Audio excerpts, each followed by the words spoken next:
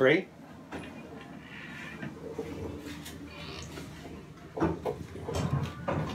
Ah. Hey, so I cut this open.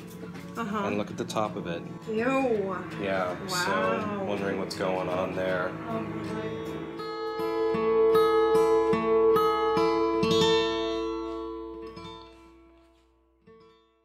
We're trying to figure out what's going on with this pumpkin here.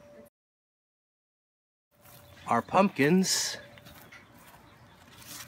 they keep on dying. What's sad is that this is the pumpkin that we showed in the last video looking all pretty. Like, hey, we're growing pumpkins. Nope. Seminole Pumpkin is also called hanging pumpkin. It was named that by the Miccosukes and Seminoles here in South Florida because they would come across it hanging in trees. Apparently, it thrives on neglect. So supposedly you can just kind of leave these to do their thing and you'll have pumpkins. Look, it's popping up right behind our pallet here.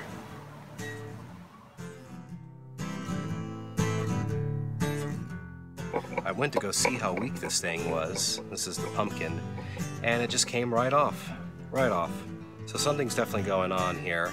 There's bees and all sorts of bugs. In fact, there was a skipper pollinating. So we know there's pollination going on. Hey, what are you? What are you? Is that a Gulf literary? It's a Gulf literary. That's the thing about these butterflies, is they don't stay still very long. But I think I've seen a little bit of, yeah, silver spots underneath its wings. That is a Gulf literary. So strange things with the pumpkin. We're not too sure. We're going to keep on doing research, try to figure out what it is. And once we figure out what's going on, we'll let you all know. Let's see what's going on in the back.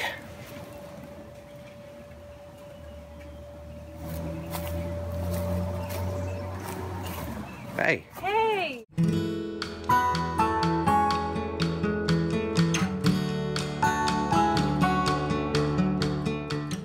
Thai pepper.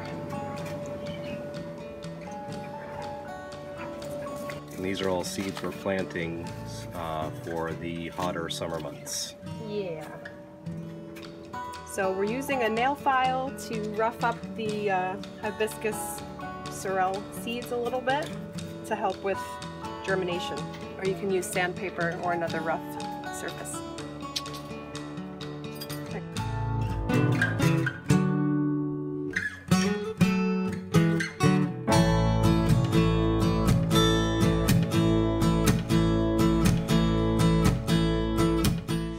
Okay, so after doing a little bit of reading and watching some videos, we actually think the problem with our pumpkins may be that they're not being pollinated properly. So we're going to try manually pollinating some of our female flowers to see if we can get some pumpkins now. Please, pumpkins, please.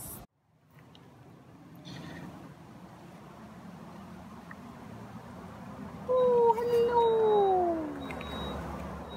Sorry, little ants. So Bree is gently taking off the flower petals to reveal the stamen of the male flower. And the ant party. And Zoom in on the ant party.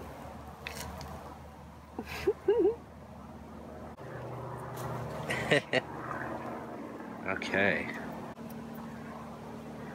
Now, would you say there's pollen all over that?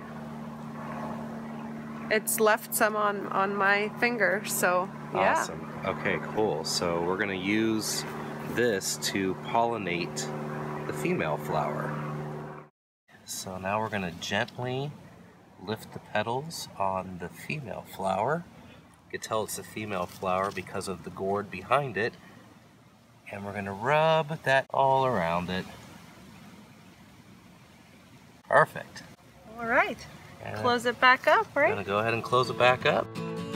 We're hoping that will be the solution to our pumpkin problem.